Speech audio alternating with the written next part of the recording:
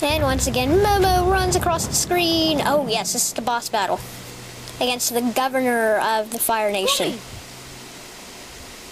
And that is King Bumi. Why do they have him inside of a metal coffin? Well, I'll tell you in a minute. This is Aang, the mighty Avatar. Governor, is that you? Where did you come from? Quiet, you. Let him go. He's the king of this city. How dare you lock him up? I rule this city now. The king is dead. Long live the king. I'm not dead. Quiet, you. That's it. I'm tired of talking. Guard! Destroy them both. Okay, why do they have him, the King Bumi, locked up into a metal crate? Basically, earthbenders cannot earthbend in metal. So that's basically why they have him locked up inside of a metal crate, so that he cannot earthbend and escape from there. Because if he can earthbend, he's probably one of the most powerful earthbenders, and in fact, he is the most powerful earthbender in the city of Omashu.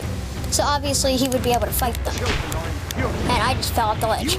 I don't know why I thought you would have to attack him. But anyway, now that I've kind of given you a background, let's take on the governor of the Fire Nation, or, you know, the guy that was in charge of taking over Omashu. And we actually get to see some firebending moves that are not in a cutscene. Holy crap. Get over here. Ah! Okay, you're going down. He will not knock me off the ledge. Oh, crap. And can I use my special attack? I will take that hit as a no. I can't do that right now. Nope, can't use it yet. I honestly don't know what the qualifications of using a special attack are. To be honest, I can't remember. Yeah, I'm gonna fall off the... Oh, holy crap, I didn't fall off the ledge. You'll die before you Get over here. Something? Well, he's in the red already, so...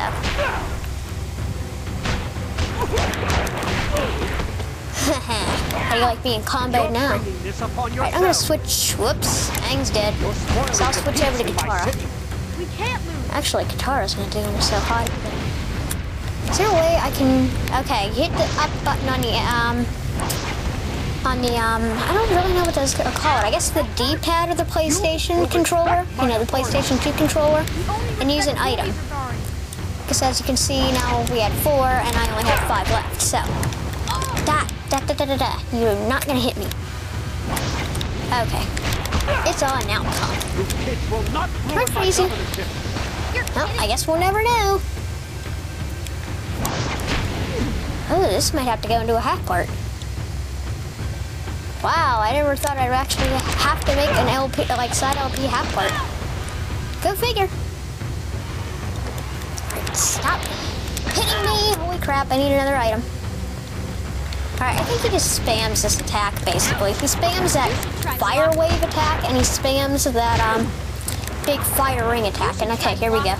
Earthbending time, or Avatar state time. Notice they always threaten Katara when, you know, he has to go into the Avatar state.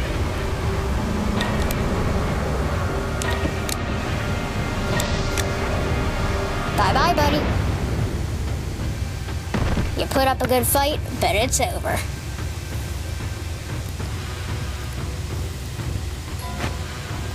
You're safe now, Bumi.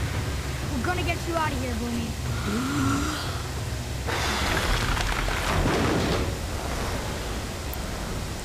Oh, please don't tell me there's another phase of this fight.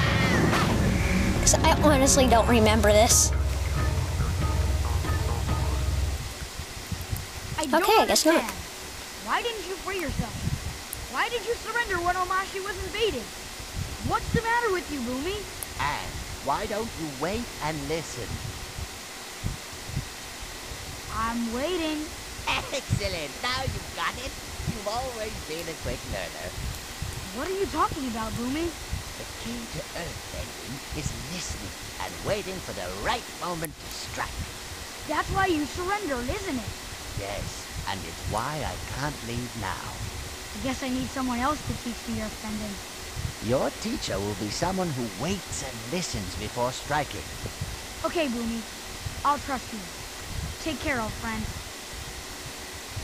Yep, yep. I have no idea how he just controlled that metal box to go up the mail cart, but anyway. So chapter 2 is complete. We defeated the governor.